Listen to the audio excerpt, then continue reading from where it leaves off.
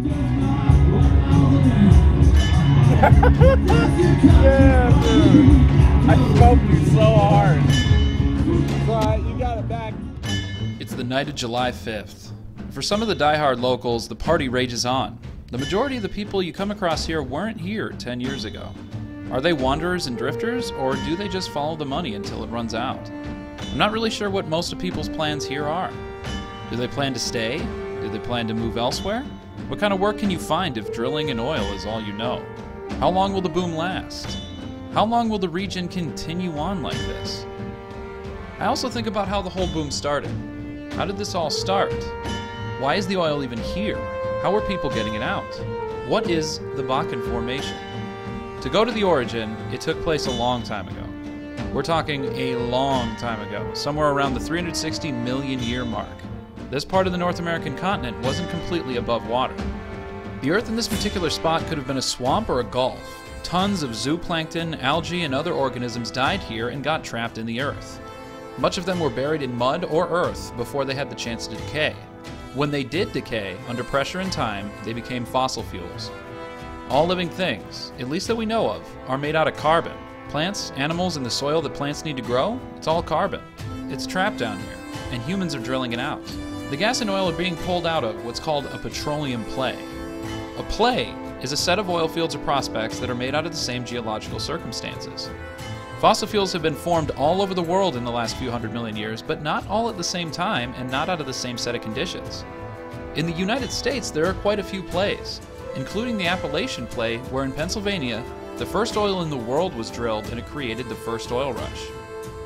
To think about the Bakken Formation, you have to think in 3 dimensions. It's all underground, so drillers have to move up and down, front and back, and even side to side. Here's a cross-section of the Bakken and what sets of different dirt were laid down underneath us. Right about here is when the dinosaurs died 64 million years ago. Here's when the dinosaurs first arrived on the scene. It's around here that you start to get to the fossil fuels. In this spot, hundreds of millions of years ago, living organisms, many of them simple zooplankton and algae, died around here and got covered by the Earth. The process continued long before these guys, going back a few more 100 million years. Even down to the Cambrian era, the time in Earth's history when complex life first formed. For over 200 million years, out of the 4.5 billion years the Earth has been around, and that's about 4.5% of the Earth's history, life forms have been dropped here to decay and turn into fossil fuels. That is a lot of trapped carbon. There are several known ways to extract all the fuel here in the North Dakotan oil fields. The most popular process is called hydraulic fracturing, also known as fracking.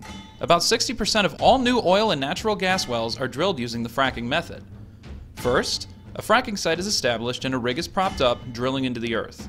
The well is drilled about 2,500 to 3,000 meters deep, or about 1.5 to 1.9 miles down. For perspective, if you were drilling down to the Titanic from sea level, you'd be almost 80% of the way to the wreck. That's pretty deep. At that kickoff point, they usually start the horizontal drilling into the shale. From there, it travels sideways for almost a mile. A special perforated gun is run down into the well and fired, which breaks the earth apart into tiny fractures. After a few months from that gun firing, the well is ready to be fracked.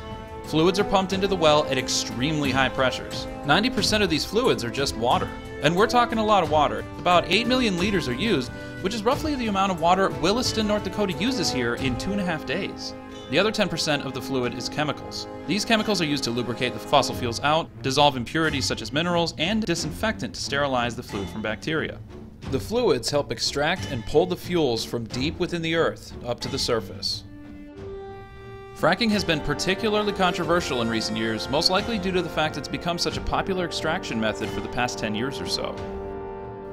The storage of chemical-infused water, or the process of fracking itself, can cause dangerous leaks that contaminate local water supply. A study from the nonprofit organization USAEE, or the United States Association for Energy Economics, found that Alberta lost 3.5% of its irrigated crop production revenue in 2014 due to hydraulic fracturing. It unfortunately gets more controversial.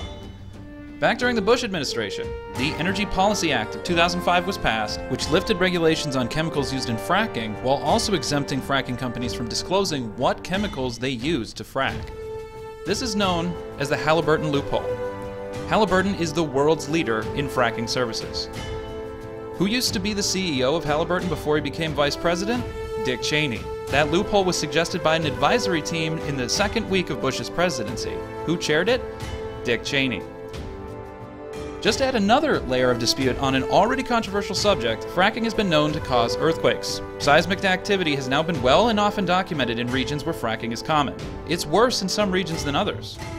Oklahoma, a state with a political climate like North Dakota, which is very friendly to the fracking technology, has experienced a spike in powerful earthquakes.